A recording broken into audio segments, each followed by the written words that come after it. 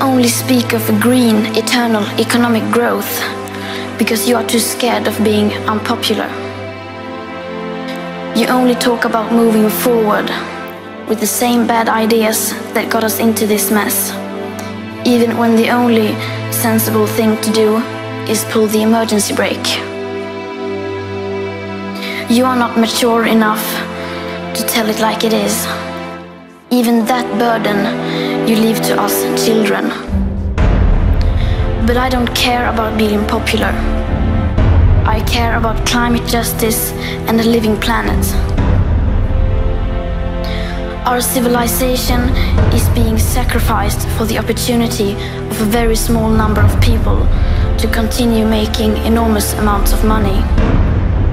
Our biosphere is being sacrificed so that rich people in countries like mine can live in luxury.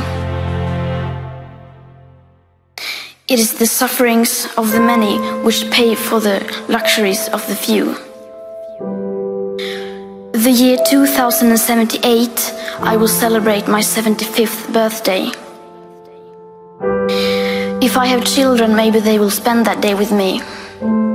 Maybe they will ask me about you.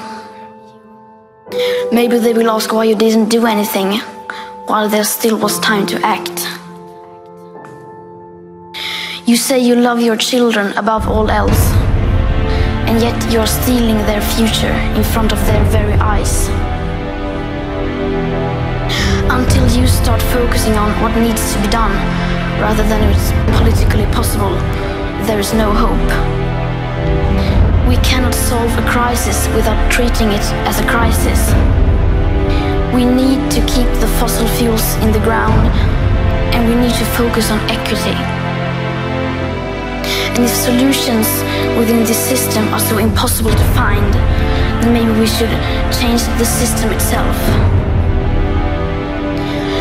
We have not come here to beg world leaders to care.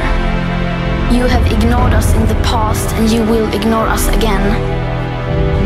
You have run out of excuses, and we are running out of time.